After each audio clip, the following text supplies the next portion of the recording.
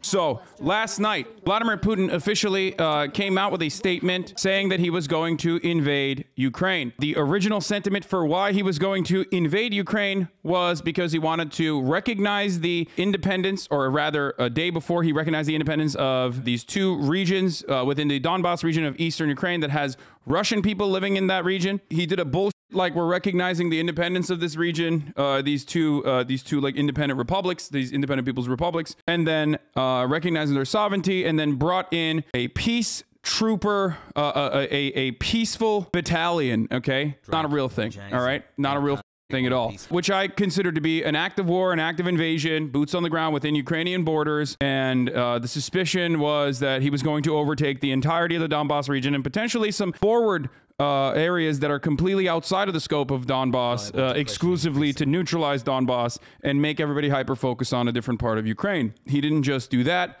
but also officially declared an invasion, said that he was going to denazify Ukraine, said he was going to basically do this because the LPR, DPR regions had asked for help, and they said, please, we need your help. We need to be defended. Now, there has been ongoing shelling on both sides in that region for a very long time, since 2014. There are Russian people that are living there for sure as well. That's become a proxy war, though, all of the Russian separatists have been getting backed by the Russian government. It was just complete fucking bullshit. I mean, the idea that like additional shelling occurred in the past fucking month or so, and that's precisely why today is the day you had to recognize it, and not fucking 4 years ago, not 5 years ago, not 8 years ago, but now 8 years in 8 years into this conflict, after doing military trainings every fucking year after year in that same exact fucking area, this idea that he would basically have to defend the sanctity of this region and the safety of these citizens or whatever by lying and saying there's an act of genocide going on or anything like that, complete bullshit.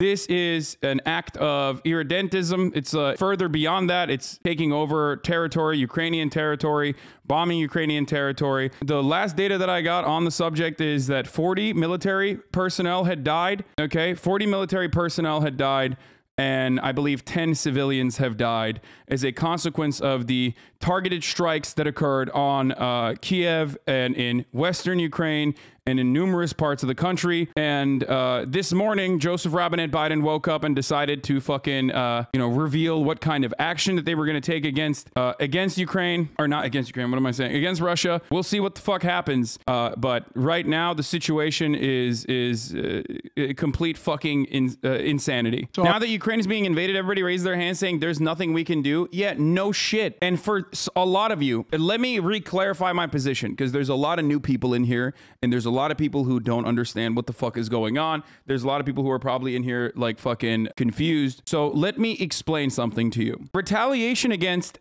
the world's largest nuclear power was never a fucking option. That's precisely why people consider this to be World War III if World War III actually fucking breaks out. And what have I always said? World War III is not a real thing. We will always have proxy wars. Real nations, two warring nations, are not going to fucking go to war because they have nukes. That was the whole point. That was also kind of the fucking heart of the conflict and heart of the reason why Germany, France, other than their trade relationships, including America, other than their trade relationships, did not want Ukraine to join NATO either. They dangled it in front of Ukraine or said that they were going to continue the open door policy without actually ever fucking addressing that, like, that open door policy is not really an open door policy because of what just happened yesterday. Now, the entire reason still, or the overwhelming majority of the problem, and the reason is caused by Russia, okay? I want to fucking point this out because a lot of people think like I'm a fucking fan of Putin or something, despite the massive banner that I've had on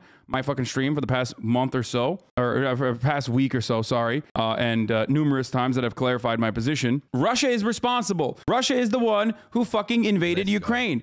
Russia is responsible. Russia is not just saber rattling. They're not just posturing. They absolutely targeted strategic military positions, but they absolutely fucking bombed Ukraine. It's over. It's done. It's Russia's fault, okay? And not only that, but it also was done in a way that confused analysts in fucking Moscow, confused Ukrainian leadership, confused analysts in Ukraine that weren't immediately fucking, repeating whatever they were hearing from the American government, because it made no material sense. It made no sense beyond Vladimir Putin just saying, I have like an interest in Ukraine. You could say you have an interest in Ukraine, but when your public is not interested in you invading Ukraine, as it is a deeply unpopular idea, and the counter-insurgency that you have to launch would be absolutely devastating for your economy, and the sanctions that are coming would be devastating for your fucking economy, it's just not worth it, right? So this is, and I hate to fucking say this, this is a situation where it's madman bullshit. Okay, it's actually behaving in a fucking in the most maddening, unacceptable, brutal, violent, but more importantly than that, like a way where rational analysis is almost impossible to fucking do. Completely fucking ridiculous to do this. Like this act of war is like, all war has consequences. There are competing interests in a government, right? You're not supposed to say, oh, this person's fucking crazy and that's why they're behaving in a crazy way because they're bad, or this person is good and that's why they're behaving in a way so because they're good, right? Governments don't operate that way. Countries don't operate that way. They operate on behalf of their personal interests, their material interests. The military-industrial complex makes money. Everybody ends up making money when the war machine starts kicking, right? There's also economic, geopolitical interests, and Vladimir Putin has baffled his own fucking analysts, his own people, his own side. Everyone but Vladimir Putin is shocked in this situation, at least on the other side, for the reasons that I've laid out thus far, which is that it fucking does not make any sense whatsoever. War would be too horrible for the Russian economy. Having an Afghanistan in their fucking backyard would be awful for the Russian economy. And the benefits, the material benefits that you gain from like invading Ukraine is not even marginal. When you could have postured and then forcibly brought America and other regions to the table for a neutralization agreement. If your goal for Vladimir Putin, and your goal is to delegitimize NATO and routinely reference how fucking NATO is awful and expansionist and imperialist and a threat to your safety, doing this is the worst thing you can do, because you absolutely, one, legitimize NATO for everyone, and not only for everyone in like the Baltic region, or not only for like fucking, all the other countries that were like, we told you so, Latvia, Estonia, everyone else that's like, oh yeah, we've been fucking saying this for a very long time, Poland, but you also literally get countries that you have successfully neutralized historically to say, wait a minute, we don't want to fucking be a part of Russia. This is bullshit, like Finland. Okay, that's the real fucking issue. If your goal is to come to the table and like purge NATO influence in the region and make sure that Ukraine has sovereignty and make sure that Ukraine is like still dependent on you as dependent on on the Russian economy, doing this is the exact opposite. Just like if your goal ultimately as Vladimir Putin is to denazify Ukraine, which is what he stated, okay, then why the fuck would you bomb Ukraine? Why would you bomb Western Ukraine?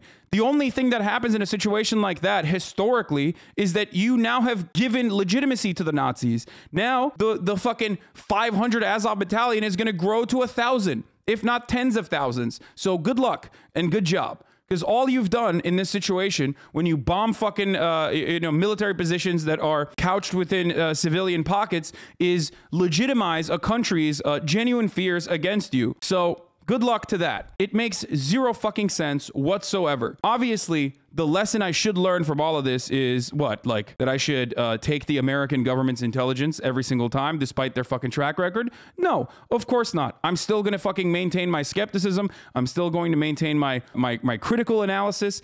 Is the goal, is what I should learn from this, the lesson I should learn from this, the fact that like I should assume that foreign leaders are just madmen and they're behaving in like a fucking crazy way? No, of course not. The only lesson I should learn from this, the only humbling moment in this circumstance, because I've apologized a million times over at this point. Jesus Christ, I've publicly came out and said, I was wrong. I'm sorry. I was wrong. I'm sorry. My predictions were fucking wrong. Even though people are still maintaining the fucking cope and seethe bullshit, right? Because it shows that you're not really interested in anything except for dubs and L's on the internet because you're a fucking weirdo debate lord. The only thing I should dial back on is the certainty in which I deliver information. Okay, that's it. I really do hope that, one, first and foremost, people in Ukraine are safe. That's number one. I hope that the Russian people do not suffer. Where is this information out of Russia about genocide coming from? It's all completely fabricated. It's bullshit. It's fucking bullshit. They're lying. And I said they were lying when they first said it too. It's of course is bullshit. It's an active war between separatist forces and Ukrainian National Guard. They've been shelling each other for 8 years. 13,000 people have died. More Russians have died, but it's like a fucking 55 to 45% weight distribution of casualties, okay? So like this idea that it's an active fucking genocide is ridiculous. And even if there was a fucking genocide, and that was Vladimir Putin's like reason for why he had to invade and defend the people's republics there, okay, that he recognized the independence of. If that was the fucking case, why didn't he do that 4 years ago? Why didn't he do that 5 years ago? So what Vladimir Putin did, once again, is completely fucking unacceptable. Completely unacceptable. I just want to fucking point that out again and again and again, over and over again, because there's some dummies in here who probably don't understand it. What else did I say? Yeah, oh, here's what I basically, here's my repetition of what I said already. Didn't think a regional power would act so irrationally. I know Putin doesn't care about lives, but these actions will directly harm his geopolitical interests, his energy projects, his geopolitical interests being, vilification of NATO, right? And making sure that NATO doesn't expand further. If that's your goal, you did the actual worst thing you possibly could. That's one. If your other goal there is, defending your energy projects, you had Nord Stream 2, which was going really well. You know what I mean? It was like something that America didn't want, but like Germany definitely relied on. Okay, you were expanding your influence on the European Union by making them energy dependent to you. Okay, like that's a complex trade relationship that you have. That's a dub. That's a major dub for Putin. Major dub for Russia. So much of a dub that America was like, dude, no, you can't do that. Not only that, but also this legitimizes intelligence, like military intelligence, State Department apparatus, the pipeline between the State Department and mainstream media on the American side, on the European side, and totally fucking continues, if not emboldens, all the fucking anti-Russian rhetoric. So, it's GG's on that. This is like Cold War 2.0, which is horrible, okay? Horrible overall. There's anti-war protests that are fucking starting in St. Petersburg.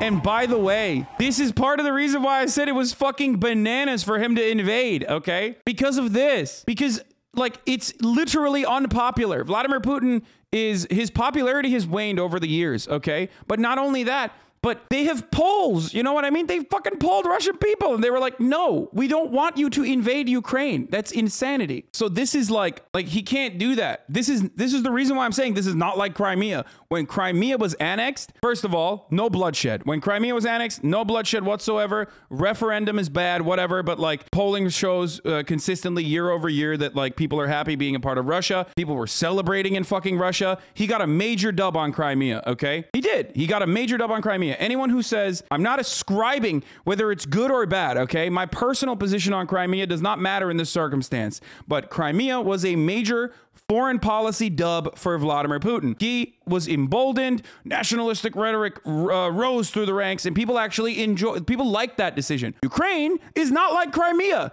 Even Donbass is not like fucking Crimea. Every single fucking action that he takes beyond that makes it so much more difficult for him, okay? Yes, this invasion legitimizes the worst people alive. Like, absolutely the fucking worst. It legitimizes the worst fucking interests. It legitimizes the worst attitudes. It's horrible for fucking the Ukrainian people, obviously, that their lives are now in fucking limbo. Hopefully there will be a little bit of fucking emancipation from all of this once the conclusion comes, and hopefully that conclusion is not like an awful and violent one or a continued fucking occupation by Russia, and instead is a reasonable agreement that offers some stability to Ukraine, a country that's already been like destroyed for the past many fucking years, okay? Another problem in this circumstance, of course, is like the consequences for the Russian people that will be hurt by the sanctions. It's not their fucking fault. They don't want this shit, but it doesn't matter. But could they arrest Putin? No, of course not. And there is no fucking potential regime change either. Vladimir Putin is too powerful and has like too tight knit of a state apparatus to be able able to be overthrown. Maybe, but you know, it's incredibly unlikely for it to happen. So for those of you, let me just point something out here, okay? For those of you who are thinking, why can't we just like go and help Ukraine? What the fuck? Why can't we just send military to Ukraine right now to defend them? Because I know that a lot of people have that take, right? A lot of people, understandably, reasonably, their first fucking attitude immediately is like, we're the world police, we're America, we have an incredibly big-dicked, long-dicked military. Why aren't we fucking sending troops there? Well, the reason is because Russia has nukes. So if there was a fucking world war between America and Russia, then it's a nuclear war. And that's precisely why, because of Article 5, you could not have fucking NATO accept Ukraine into NATO. That's why Germany would never allow Ukraine to be in NATO. That's why America would never actually allow Ukraine to be in NATO. And that's why they fucking lied and dangled it in front of Ukraine, who was understandably and rightfully concerned by Russians encroaching on their fucking territory, and now all they're gonna get is fucking guns, okay? All they're gonna get is guns. That's it. You're gonna get some guns, and it's GG's, okay? After that, it's like, go ahead, grandma, trained by some fucking CIA-trained Azov battalion guys.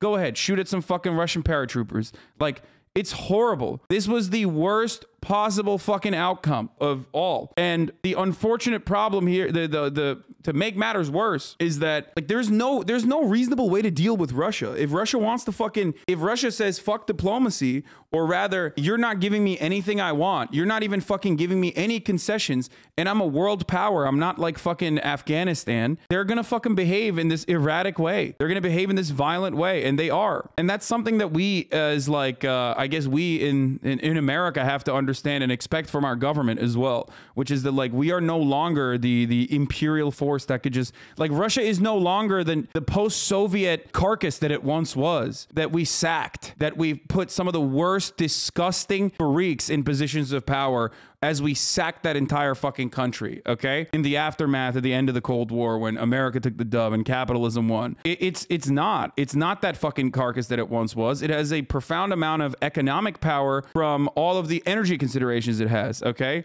So we're playing a we're playing a different fucking game, and we're treating Russia isn't USSR either right now. Of course not, but it doesn't matter. We think like every other country that we are involved with, even if they are sovereign regional power, especially if they have fucking nukes. Every country that we involve ourselves with is not like Afghanistan. You can't just like fucking roll over. It's not Libya, okay? You can't do that. So we can't actually help? No, but that was the case. That was literally the case. You could not help last week, and you could not help a month prior. And that's why I was saying this is fucking bullshit. That's part of the reason why Saudi Arabia can do whatever the fuck it wants, even though Saudi Arabia doesn't have the exact level of power that Russia has even. We are energy dependent. Why? Because no one wants to pay $100 for fucking gas. That's why it's like frustrating when people are like, appeasement. Well, what's up? What are we doing now? We're doing appeasement now, aren't we? Sure seems like we're doing appeasement. Appeasement was always the fucking point. There's no way to fucking deal with Russia. Like, you're not gonna fucking go and actually engage in like active war, okay, with Russia, because they have nukes. So this was fucked for Ukraine the whole time? Yes.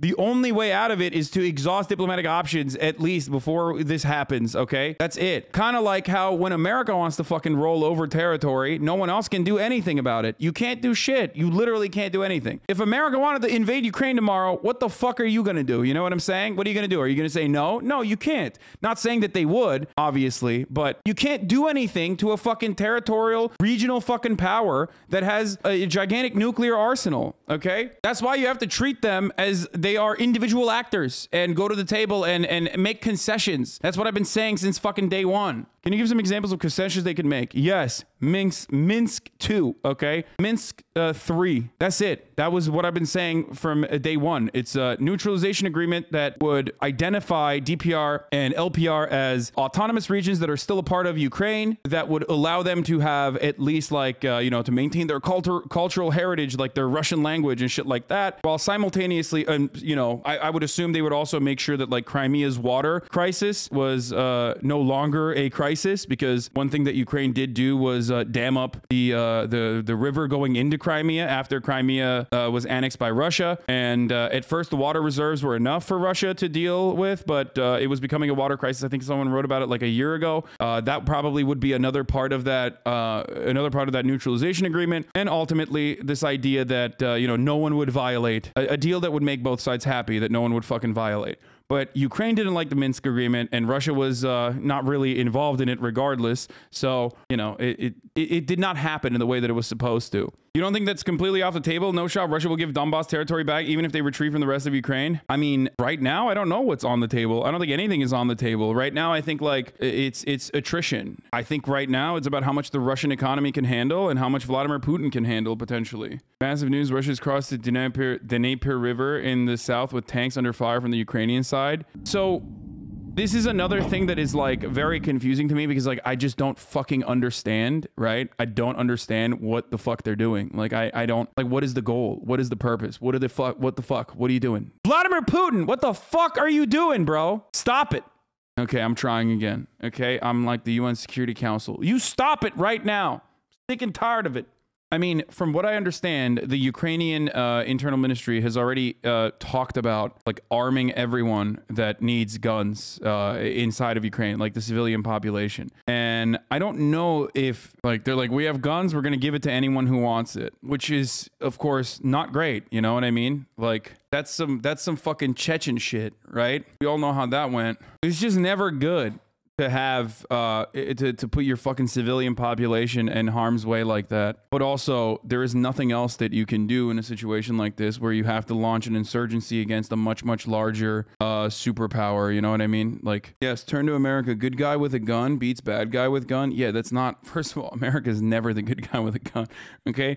No, turning to America in that situation would be use the bad guy with a gun to beat the other bad guy that's immediately attacking you with a gun. But even in that situation, it doesn't matter because you can't fucking do that because both of the guys have nuclear guns, okay? Today, I'm authorizing additional strong sanctions and new limitations on what can be exported to Russia. This is going to impose severe cost on the Russian economy. The moment that Vladimir Putin fucking brought troops inside of Ukrainian borders, Brandon was right, straight up. The moment that Vladimir Putin went from like doing his fucking military exercise at the border and doing the same shit that he's done year over year, the moment that he actually was like, yeah, we're fucking recognizing the independence of LDR or LPR and DPR in the Donbass region, and then we're fucking doing a peacekeeping mission there, it's over. It's a wrap. It's GG's. Okay, straight up. He is right. Russia in that circumstance is absolutely the aggressor, absolutely the fucking violent force, absolutely at fault, 1000%. Both immediately and over time. We have purposely designed these sanctions to maximize the long-term impact on Russia and to minimize the impact on the United States and our allies. And I want to be clear, the United States is not doing this alone. For months, we've been building a coalition of partners representing well more than half the global economy. 27 members of the European Union, including France, Germany, Italy, as well as the United Kingdom, Canada, Japan, Australia, New Zealand, and many others to amplify the joint impact of our response. Shut the fuck up. I just spoke with the G7. No. Oh, wow. Switzerland resists imposing own sanctions against Russia. Switzerland condemns the Russian invasion of Ukraine in the strongest terms. We urge Russia to immediately cease military aggression, and withdraw its troops from the Ukrainian territory. This is a gross violation of international law. International humanitarian law must be respected. We are very concerned about the danger to civilians. I mean, they have a good track record on that. Oh, no. I mean, it doesn't, to be fair, it doesn't even fucking, you know, the entire world coming down upon Russia and implementing sanctions is, I don't know how successful that will be in deterring Russian aggression, further aggression. I think at this point, it's like, isn't international law a joke, though? It is, of course. Bro, I don't give a fuck about international law. I wipe my ass with international law. Well, just kidding. That's not me. That's America that does that regularly, okay? Like, obviously, international law is bullshit. I don't give a fuck about international law. What actually sucks in this situation, what I do give a fuck about is, like, people dying, okay? Wars happening, people dying. The endless and unnecessary fucking violence that people are subjected to for no fucking reason other than, I don't know, living in an area. It's so stupid. And also, you're a child if you think that international law is a legitimate fucking thing, okay? Because every single thing that Russia has done so far in Ukraine, Israel has done as well. And international law is dog shit in that circumstance. Saudi Arabia is currently doing that. And America recently, on top of Saudi Arabia fighting fucking the Houthis in Yemen, America, instead of fucking applying any sanctions to Saudi Arabia, which is currently doing a genocide and a famine, a man-made artificial famine in Yemen, they literally fucking sanctioned the people, the Houthis, which are not good, certainly, but they are still the government. It's like Hamas in Gaza. They fucking added additional sanctions to the Houthis in Yemen. We sanctioned Yemen this week, okay? So, you know, miss me with this fucking international law bullshit, okay? We've cut off Russia's largest bank, a bank that holds more than 1/3 of Russia's banking assets by itself. Cut it off from the U.S. financial system. And today, we're also blocking 4 more major banks. That means every asset they have in America will be frozen.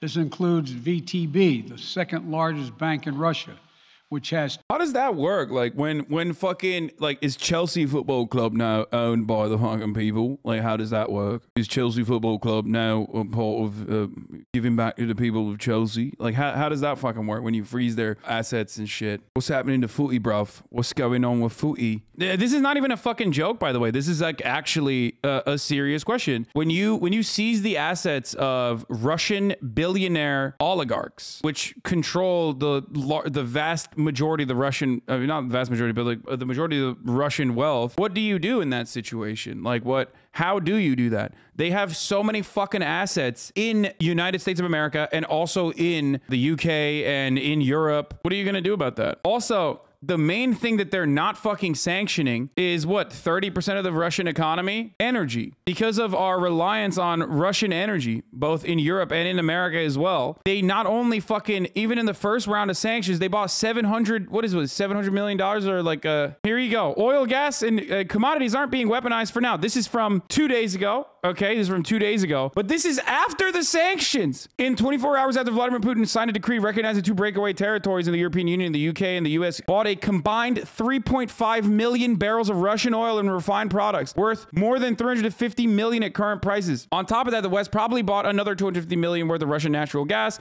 plus tens of millions of dollars of aluminum, coal, nickel, titanium, gold, and other commodities. In total, the bill likely tops 700 million. How does that make you feel when you fucking come in here and you say, like, Hasan, you're so stupid for fucking constantly talking about like NATO this, NATO that. America actually wants the safety and security of Ukrainian people. How does that make you feel? Does that make you feel good when you find out that like they don't give a single fuck about Ukrainians and never have and never will and literally fucking gave money to the country that's supposed to be fucking sanctioning? Does that make you feel good? Saving the banger sanctions for later, possibly. If we sanction all, we have no more leverage.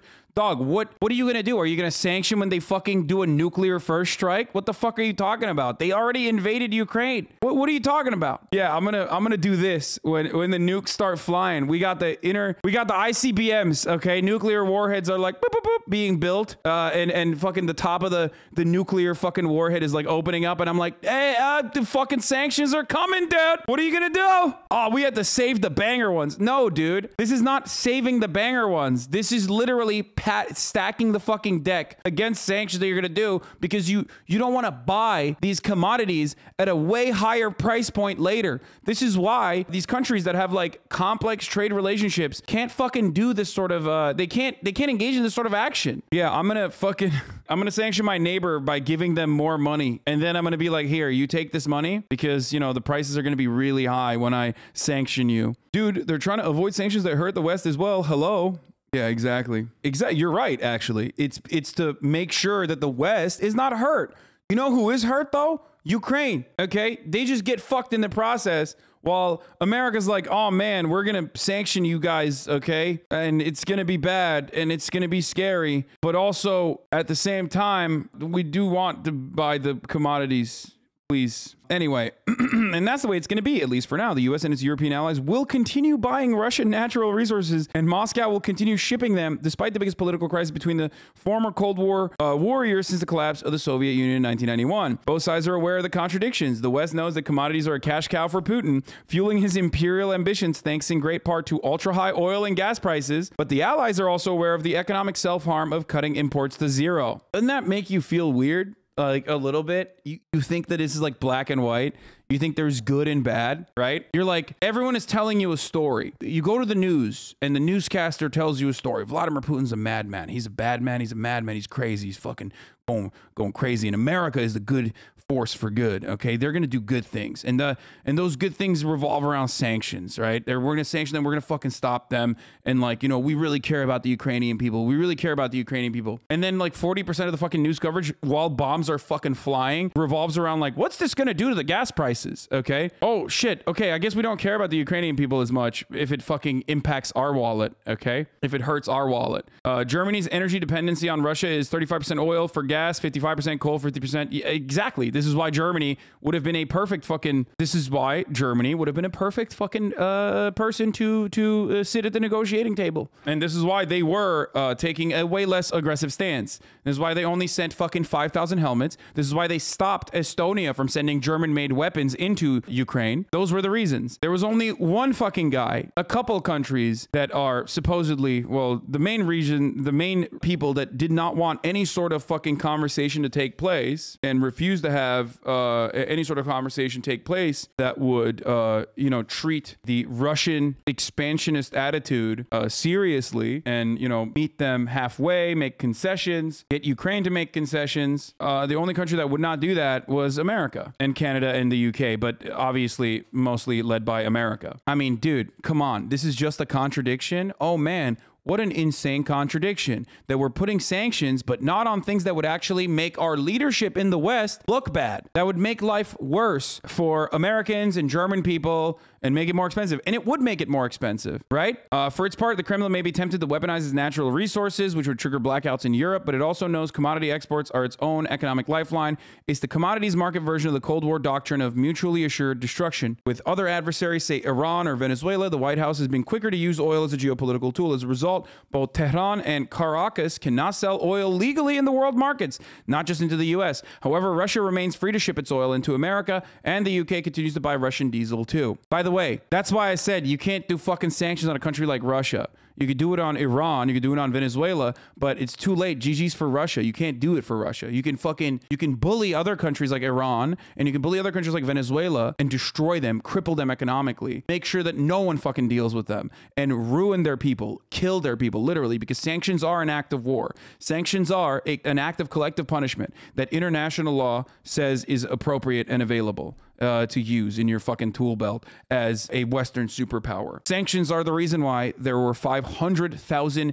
dead Iraqi children, which Madeleine Albright famously said was just the cost of war that they were willing to take. But you can't do that for Russia. You can't do that. You can do that for Cuba. You can't do that for Russia. And that's precisely why you have to meet them halfway at the table and take them seriously. I understand that it sounds like I'm fucking defending Vladimir Putin or anything. No, he's a madman. He's a mad lad. He's crazy. He's bad. All of that stuff. Okay. He's violent. The actions he took are completely morally abhorrent, completely unacceptable, but you have to take him seriously because he has nukes. And not only that, but also because he has commodities and goods and oil and gas that the American government is refusing to fucking give up on. Because ultimately, you're not going to actually, you know that you're not going to actually defend Ukraine. You're not going to help Ukraine. You're just going to give him guns and you're going to give him weapons.